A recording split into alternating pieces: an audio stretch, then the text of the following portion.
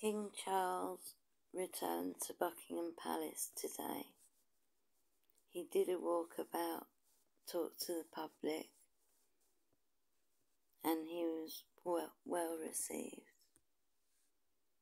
He just made a speech.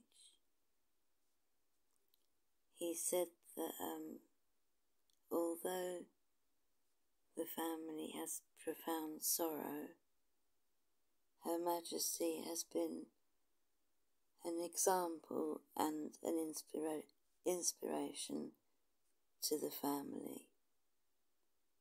A life well lived, promise with destiny kept. He said, that promise of lifelong service I renew to you all today.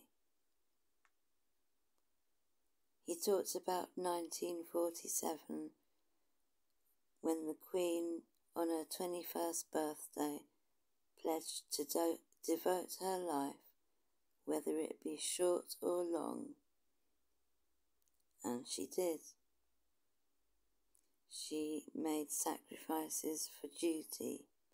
He talked of her warmth and humour, and how she always saw the best in people. He paid tribute to her memory.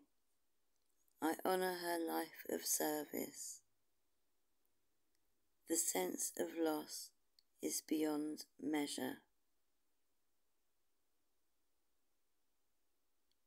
He mentioned the Church of England and said he cherishes a sense of duty to others, and solemnly pledged myself through to uphold constitutional principles at the heart of our nation. I endeavour to serve you with respect, loyalty and love, as I have through my life. I count on Camilla. They've been married 17 years. She is loyal and has steadfast devotion to duty. William takes on the Scottish titles and the Cornwall title, and Catherine and William are now the new Prince and Princess of Wales. King Charles mentioned Harry and Meghan,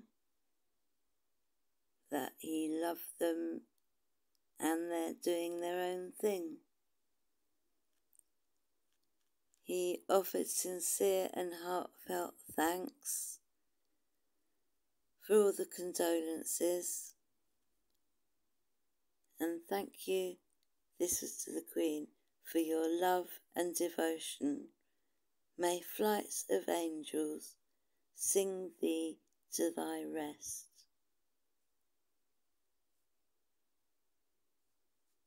So,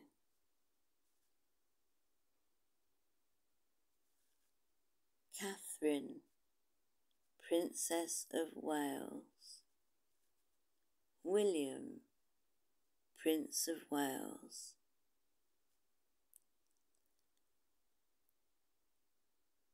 That will be interesting. They'll do a great job.